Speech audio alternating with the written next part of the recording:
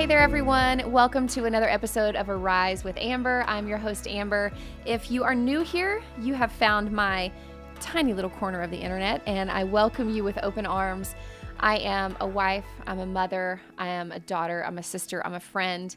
Most of all, I'm a sinner saved by grace. And I have created these Arise episodes to share the hope and the love that we have in Jesus, as well as to hopefully just be an encouragement to you in this thing called life, and just to let you know that this life is hard, but God is so, so good, and that no matter what comes your way, you can arise.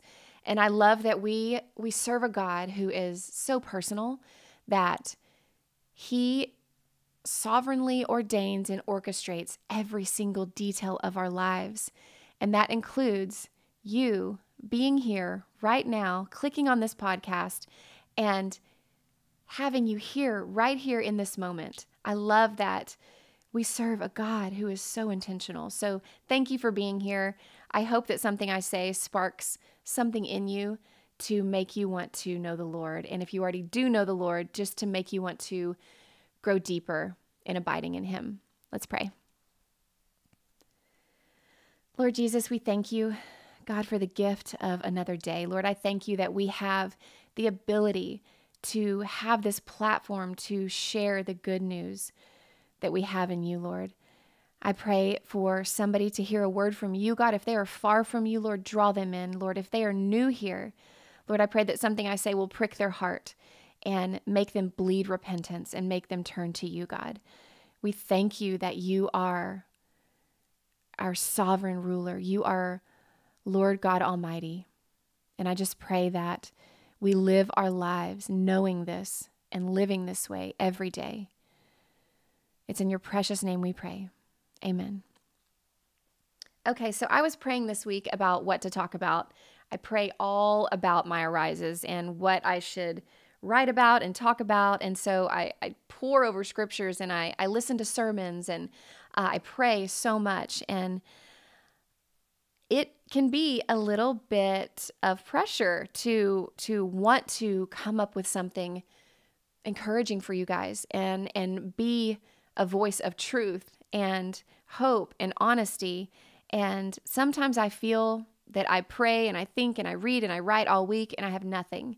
And other times it just kind of flows freely. Well, this week I was struggling a little bit. I'm kind of late getting this to my editor, actually. But the Lord always provides. And I was praying before bed the other night, and I was praying about the fear of the Lord. And I wrote down 4 things before I went to bed. I prayed, Lord, guide me. Lord, guide me. Let me know what you would have me say. Not my voice, but yours. Lord, lead me in the way of everlasting. And then I went to sleep. And the 4 things that I wrote down were the fear of the Lord, beginning of wisdom, audience of one, and then I wrote down a psalm. And so I woke up again in the morning after I went to bed. I wrote those 4 things down, woke up in the morning, and I always pray before I get out of bed. I always pray before my feet hit the floor, because I want the Lord to be the first person that I speak to. Before I even hit my feet on the floor, before I even open up my phone, before I even see my husband or my kids, I want the first person that I speak to be the Lord. So I was praying, and I just said, God, you're my guide. You are my guide. Lord, lead me. Lead me as to what you would have me say. And I woke up to a text from a sweet friend of mine, and she had texted me at 4:50 in the morning. And it said, thanking God for you. I truly admire your fear of the Lord. And again, thank you for all you do for so many. And she sent a prayer with that, and it said, God, today I'm thinking of a very important woman in my life. Protect her and guide her. Fill her with your strength and your hope. I pray she finds confidence in you, not the physical beauty standard of the world, which is another thing I was praying about. Give her wisdom and a heart for you in Jesus' name. And I don't know why I am always still so in awe of God's timing, because it's always perfect, but I am. I still am in awe every time I see or feel God move. I was just praying about the fear of the Lord, and then I get this text about how she's saying she truly admires my fear of the Lord. So it was just confirmation. Okay, this is what I need to speak about this week. And I love that He gives us confirmation when we come to Him and humble ourselves and truly draw near. His word says that he sees us, he inclines his ear to us, and he definitely provides. So let me just say, after 41 years on this earth, I know where my place is in this world. I know where I belong, and that is at the feet of Jesus. And this life is not about me. It is about a much bigger purpose. It is about a kingdom purpose. And this knowledge and this wisdom has come from me having a reverent fear of the Lord and in truly seeking and knowing who he is.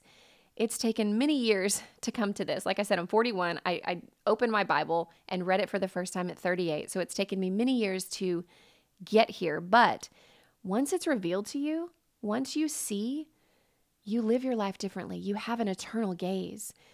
So what is this fear of the Lord? I want to challenge you to ask yourself this week. Ask the Lord to search you. Ask the Lord to search your heart and see, do you truly have a fear of the Lord? Do you truly know the God of the Bible?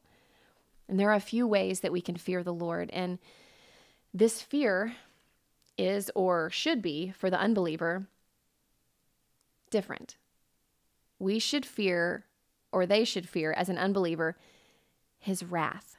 His wrath should be feared. He is judge. The Lord hates sin, and he is angry against sin and against rebellion and against people in society who mock him and who think that his ways are foolish.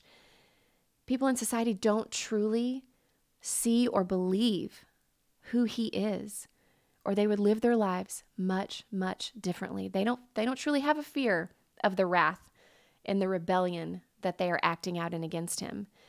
And many people in society, they make God out to be who they want him to be. They want to paint this picture of who they think he is, and it is not the God of Scripture.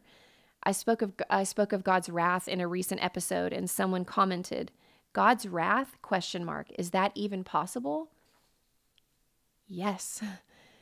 This is what is scary about not having wisdom from our Lord and about not opening up our Bibles and about this cultural Christianity that so many people are stuck in, that I was stuck in at one point, thinking that I knew this Lord that I didn't truly know. And people have created this bubblegum version of God, of who they think he is, and they haven't even opened up their word. People don't know the God of Scripture. And like I said, in their defense, I didn't open up my word till I was 38, so I was blind too. But now that I do know, I want to just shake people. I want to just shake them and say, wake up. Since the fall, we are on a fast track to hell, until God opens up our eyes. And so it is our duty to share the truth of God's word and of who God is, the triune God of Scripture. People say that God is love and God loves everyone and God accepts us all. We are all saved. Jesus died for everyone, so we're all going to get to heaven. And we may just take different roads to get there. There are many ways to heaven. God just wants us all to be happy, but God paints a very different picture in Scripture. There is one way. There is one narrow path, and Scripture is clear. Yes, God is love. Yes, he accepts you as you are, but you are not to stay there. He is holy, he is just, he is righteous, and he will not be mocked. He is not your homeboy.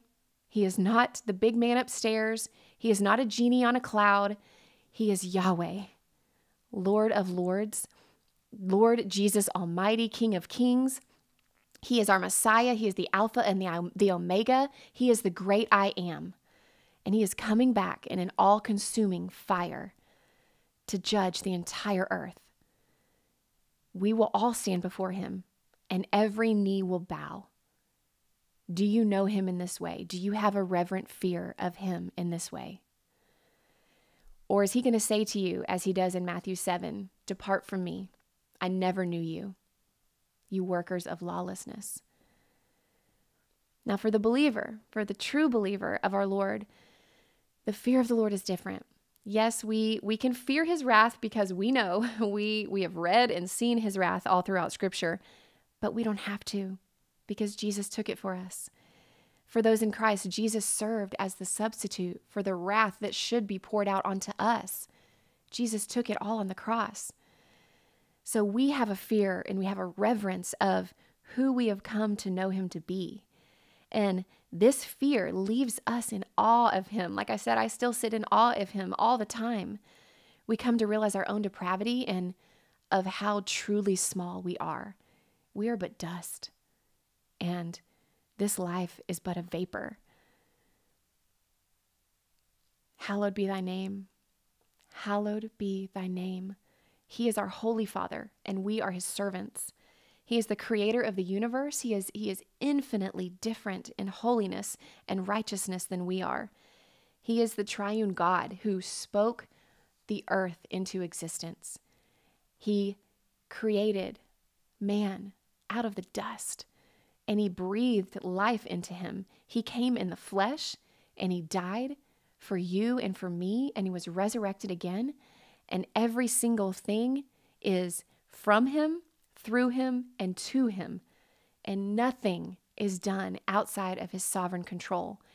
Men fall on their faces all throughout Scripture because they can't look into his glory.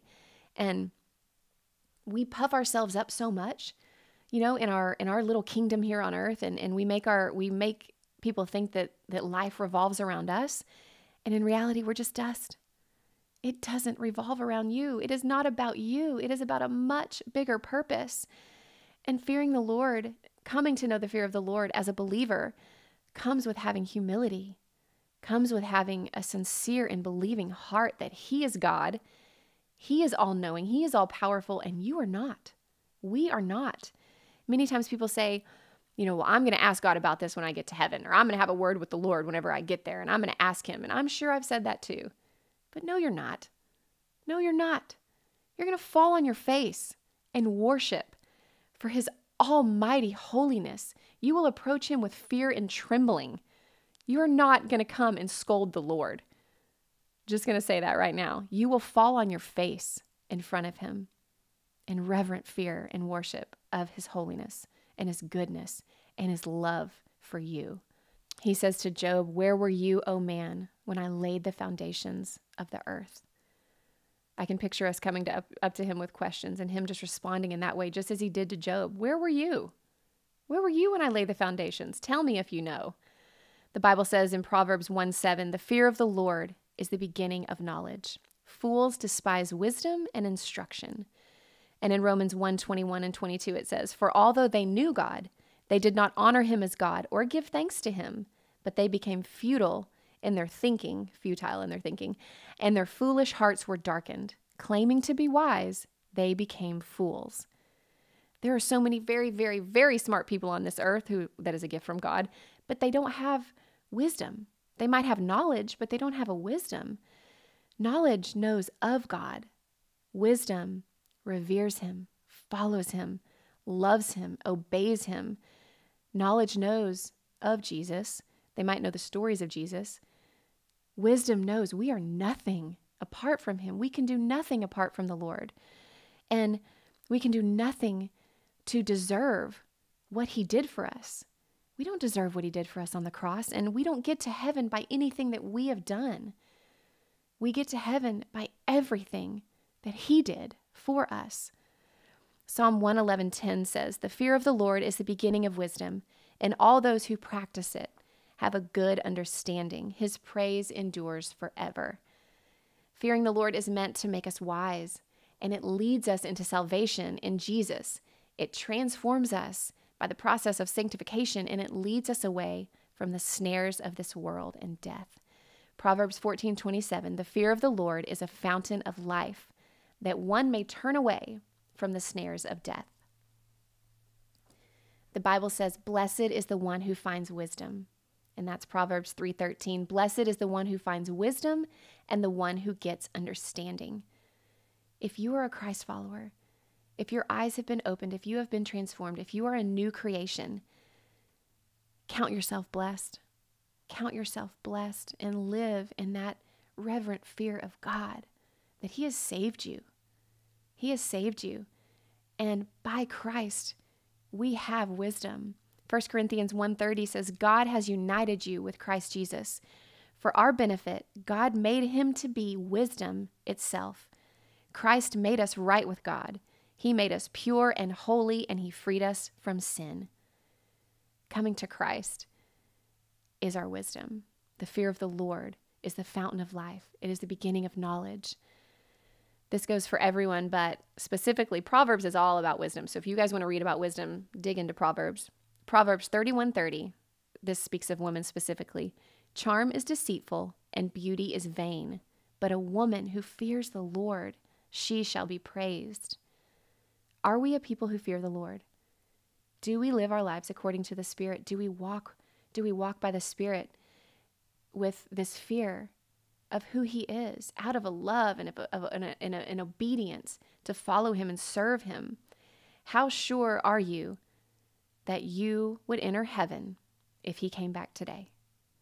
Jonathan Pokluda says, on a scale of 1 to 10, when he's evangelizing, he'll ask people, on a scale of 1 to 10, how sure are you that you will enter heaven? I just want you to think about that. Think about that number. Because if it's any other number than 10, because of your faith in Jesus Christ, then there's a problem. You're not getting in on a 7 or a 6 because you're a good person and you go to church and you're kind to people. That's not going to get you there. It's nothing that you have done. It is all by what he has done. It is all by what he has done. And if God says to you, why should I let you in? Why should I let you in? What have you done with this life that I've given you? Why should I let you in?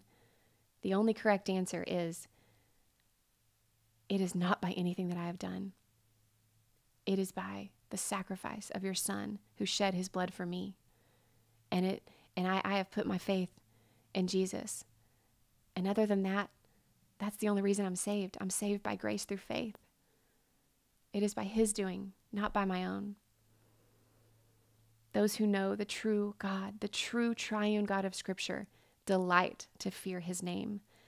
When we fear the Lord, when we delight to fear the Lord, we can serve him well. We seek to do his will. So many people will say, what is my purpose on earth? I'm searching for my purpose. I don't know what my purpose is. What is God's will for my life? Ecclesiastes 12:13 says, fear God and keep his commandments, for this is the whole duty of man. For God will bring every deed into judgment with every secret thing, whether good or evil. We are to love and fear God and keep his commandments, because in keeping his commandments, we will do everything else. We will love one another. We will share the message of the gospel. He will reveal his will for your life when you are abiding in him. When you love him and fear him and keep his commandments, he will make your path straight. And God blesses those who fear his name. Luke 1:50 says, his mercy extends to those who fear him from generation to generation. Psalm 103:11, for as high as the heavens are above the earth, so great is his love for those who fear him. God loves those who fear him. Surely his salvation is near to those who fear him, that his glory may dwell in our land. And that's Psalm 85:9. The right, loving, reverent fear of our God should cause us to fall on our knees in humble surrender and humility and worship. And it's there, in that right heart posture, free from pride, that we are in the right place to gain the wisdom from above. In James 3, it says, who is wise and understanding among you? By his good conduct, let him show his works in the meekness of wisdom. But if you have bitter jealousy and selfish ambition in your hearts, do not boast and be false to the truth. This is not the wisdom that comes down from above, but is earthly, unspiritual, and demonic. For where jealousy and selfish ambition exist, there will be disorder and every vile practice.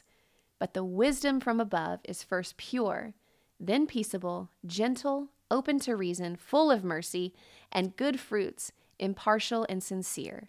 And a harvest of righteousness is sown in peace by those who make peace. I may not be the sharpest tool in the shed. I am not the most book smart person. I didn't make, the best grades. I don't like to say that I know a lot, because I don't. But I know who I serve. And I know my place in this world. And Psalm 29:2 says, ascribe to the Lord the glory due his name. Worship the Lord in splendor of holiness. I know who God is. I know the God of Scripture, and I live in reverent fear and love and obedience and worship and surrender and gratitude and love. I think I already said love. In love for him. Every day. I'm not perfect. I make mistakes. But I draw near to the feet of Jesus because I know he is the giver of life. He is our Savior. He is the giver of wisdom and knowledge.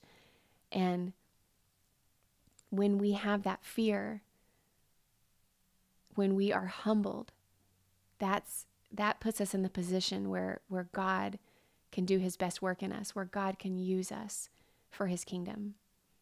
I want you guys to draw near to the throne of grace this week and open up your word. Open up your word if you don't know him. If you don't know him, cry out to him to open your eyes, to usher in his presence into your life, to transform you, to save you from whatever sin you're struggling with. And if you do know him, keep reading, keep abiding, keep seeking that wisdom and knowledge, because the joy and the discovery that comes from this search, it gives us wisdom, it gives us strength, and it gives us relationship, and it gives us purpose. You are chosen. I appreciate you guys so much for being here, for listening, from wherever you're coming from. Thank you guys for joining me.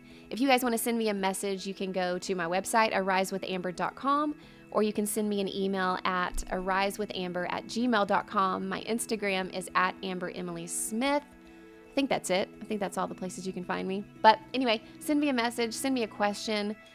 If you have anything that you would like me to pray over for you, I'm happy to do that. I love you guys. I appreciate you all being here. Thank you for showing up.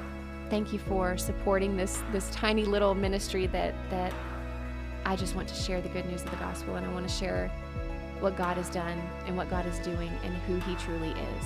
I appreciate you guys. I'll see you next time. Bye.